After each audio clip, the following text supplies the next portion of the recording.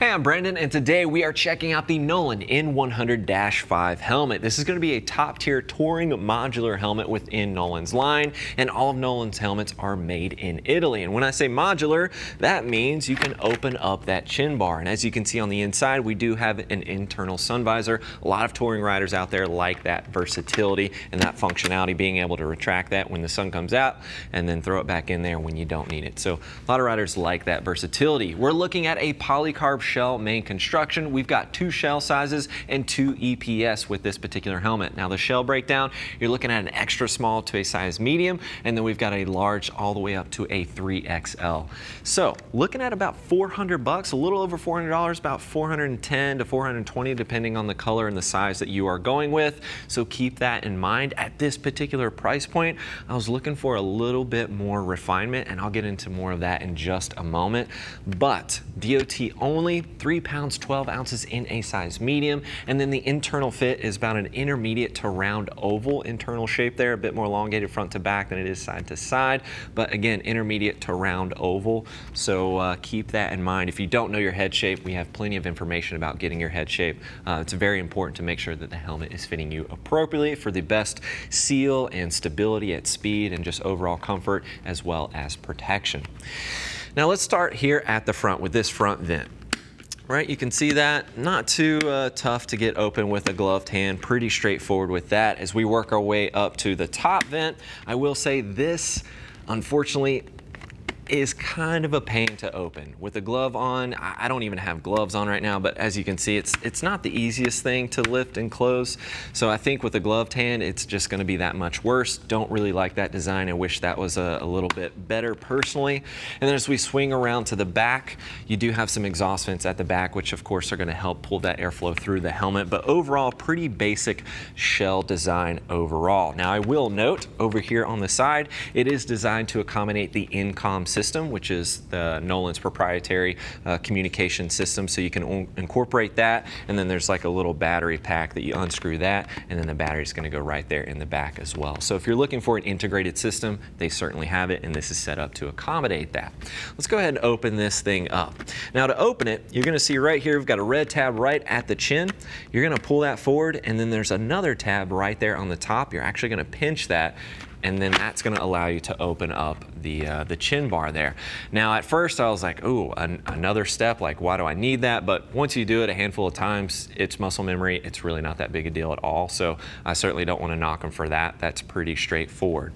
Now you can actually lock the chin bar up in this position. You can see right here on the left, if you pull that tab right up, that's going to prevent this from coming down. Now I would still not recommend riding around, you know, at high speeds with the chin bar open, because that's going to pull some wind. It's going to be very uncomfortable. It's not really designed for that. Low speeds around town, you know, stoplight to stoplight, sure. If you want to maybe eat your quarter pounder on the go, you can certainly do that, but I wouldn't do it at highway speeds. That is for sure, because it's not going to be very comfortable. Internal sun visor. Now one thing I do like about the internal sun visor, it's kind of spring loaded. So you can see you actually can't move this until it's all the way back there, and it's spring loaded, and it's got 4 different positions, or quite a few different positions, but I do wish it was lower. You can see a little bit of spacing there. It definitely needs to be lower. When I throw this threw this on and put that sun visor all the way down, I definitely wanted it lower. Even when you're in that more aggressive kind of tucked over riding position, even with it, you know, kind of positioned in this way, I still wanted that internal sun visor a lot lower. So that would certainly be something I would update on the next iteration of this particular helmet. I'm gonna go ahead and close this. There we go. And the shield itself, not bad at all. Pretty good optics there. It does have a Pinlock ready insert included in the box. Of course, the shield itself is Pinlock ready, but you've got the insert included. Few detents there. You can certainly hear them when you open and close it. And I like the little lock there at the center. Just keeps everything nice and in place, but Pinlock insert again is included in the box. Now let's work our way to the interior. Take a quick look here on the inside. Now, the first thing you'll probably notice are these little cinch cords here. You can actually pull in some of the material here on the inside of the liner, and that helps create a little bit of a seal.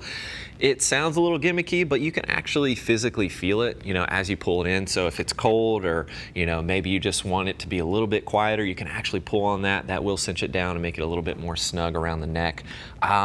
It's one of those things that I think will help a little bit. I don't think it's going to dramatically help, to be perfectly honest. So I don't know if I really love having all this extra material and on the inside of the liner, but I won't knock it too hard because I did feel it. I did feel the seal a little bit better. So to each their own there. Some people will probably like that. Some people will probably pull on these, get them nice and snug, and never touch them again. To each their own.